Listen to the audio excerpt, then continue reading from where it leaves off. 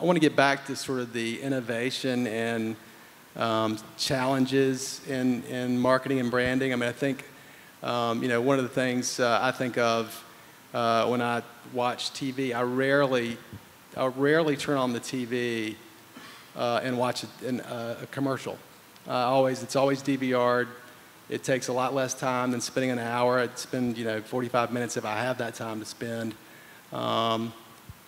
Watching a commercial or watching a TV program and skipping the commercial.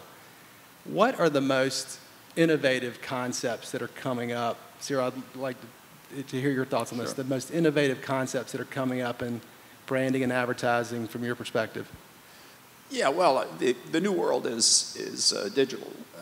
Social media is kind of the hot theme at the moment.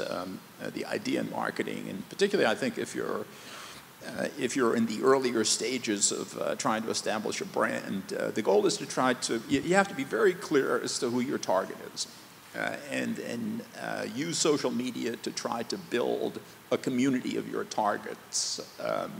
The opportunity social media represents, distinct from, for example, mass media like television and magazines, is that you can communicate one-on-one with the consumer. Mass media is wonderfully efficient, and you can get to 16, 20 million people. Dealing one-on-one is a lot more work, obviously, and is a lot more time-consuming. But in the early stages of building a brand, it allows small dollars to work efficiently, and it allows you to build a core, and then it allows you to grow out from the core. So I think digital media, particularly social media, is an area that has particular importance. So I take that and maybe break it down into three pieces maybe to focus on. One is viral video, two, search retargeting, and targeted mobile display are three key areas. And so talked about in the last discussion here about the Pepsi video with Jeff Jordan. They got millions and millions of views. So I think if you're going to do video, you got to do video that's going to stand out in some way. And when you put it out in an online environment, it's going to be shared. Because I won't spend any money on television advertising that I would place in a standard buy, because for that very same reason. You either have to have massive dollars that you can afford all the waste, or you can put it into sporting events like that people are going to watch live. And so you got to do, and that takes a lot of creativity because everyone's trying to do it on the viral video. But it can be done when you break out. It can be very, very powerful. Search retargeting is another really cool thing. So, as we look at all the usage of our site, you start to create profiles, and you can do that cross sites. What are people looking for? What are they doing? You're cooking them, you're creating profile, and so when they show up on another site, you know what their interests are. And so now you can much better target your advertising to a specific audience and down to a specific anonymous individual, because you got to be careful about being anonymous. But search retargeting is a really big deal. And then mobile is ultimately where everything's going. And so we just bought a company called Sense Networks, which is a really cool technology for creating mobile consumer profiles. And so that handset that you carry around every day, all the apps, if you have location-based services on, all those apps are pinging these massive exchanges for mobile advertisers. Huge amounts of data that's going up from everyone's phones right here, right now, and where you are all the time.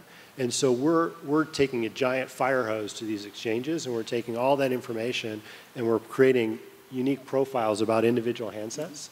And so that we have 150 million individual profiles that are constantly getting richer. So if you're around, we see you around a Home Depot, we literally plot them on maps. So there's a Home Depot there, and he's been there 3 times in the last 2 weeks. Probably someone who's interested in home services or other things, or you're around auto dealerships, so you can start to really drive click-through rates and performance of your advertising based on this type of targeted mobile. And so that's actually a product we use and that we're selling to large advertisers today. And Steve, I don't want to hear anything about viral videos from your products, but what are your thoughts on innovation? Actually, I have a really great story about a viral video. We actually filmed a cat a mechanical cat on a plane to talk about our Summer's Eve party, and we did it unbranded. And it was a really funny play on words, and we got about 3 million hits on that. And then 3 weeks later, we took ownership of the cat, Carlisle the cat. So even for us small companies, we can use viral video. It's been really effective, but I don't have a lot to add. That was quite a interesting explanation by David. But omni-channel marketing, you reach younger consumers now on their handsets, on Facebook, and they're not, they watch TV, but they're not always there, and that's the big challenge. Experiential marketing as well, going to events that we can participate in. It's very time-consuming, very labor-intensive, but those are the kind of things you're going to have to do to reach today's consumer.